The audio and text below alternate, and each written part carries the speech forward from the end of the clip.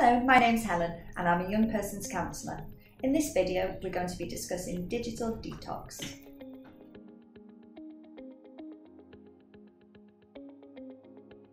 Children and young people's brains are continually developing and therefore need to rest. Long periods of time on technology does not allow the brain to do this. Encouragement from parents to allow the children to take time from technology will help the brain to further develop.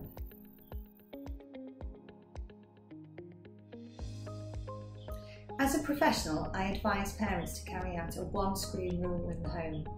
Start small, start with something like 15 minutes away from technology to begin with and gradually increase this over a period of time. Turn off all technology before bed and don't allow phones in the bedroom. If you need an alarm, perhaps go back to the old alarm clocks. And above all, model your behaviours. Stay away from technology yourself and perhaps the children and young people will do the same.